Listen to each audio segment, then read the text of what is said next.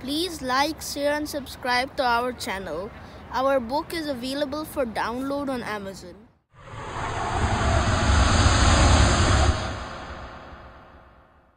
Hello and welcome to Films We Love. Today we are going to talk about Raising Dion, which is not a film, in fact a series on Netflix.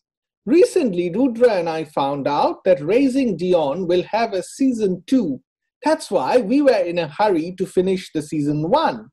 Raising Dion is about a special kid, Dion, who has got a lot of superpowers, and how his mother, Nicole, saves him from a lot of villains forms the main story.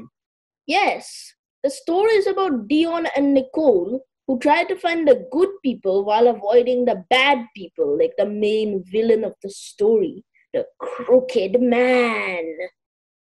Yeah, and also there are a lot of storms, there are signs, there's a lot of characters like a backstory involving Dion's father who goes to Iceland and gets caught by this crooked man.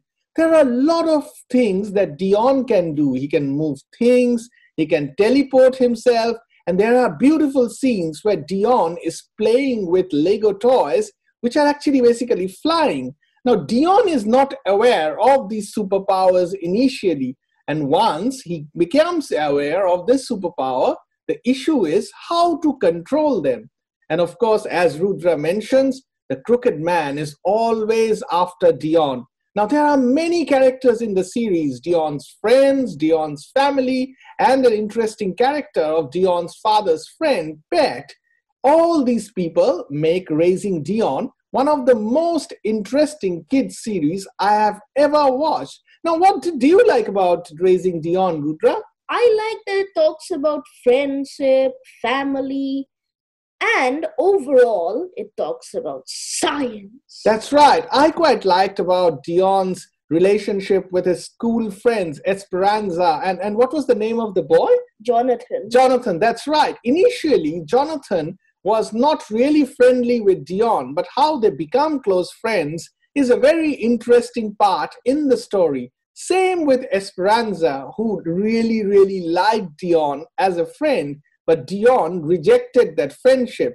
How Esperanza and Dion come close also is a story part that you should watch. Overall, I think Raising Dion is something which you will always like. In fact, we are waiting eagerly for season 2, and you should wait too. Till we meet again, let's watch good films, good series, and please tell us about the series you love or about the films you love as well. Bye! Bye!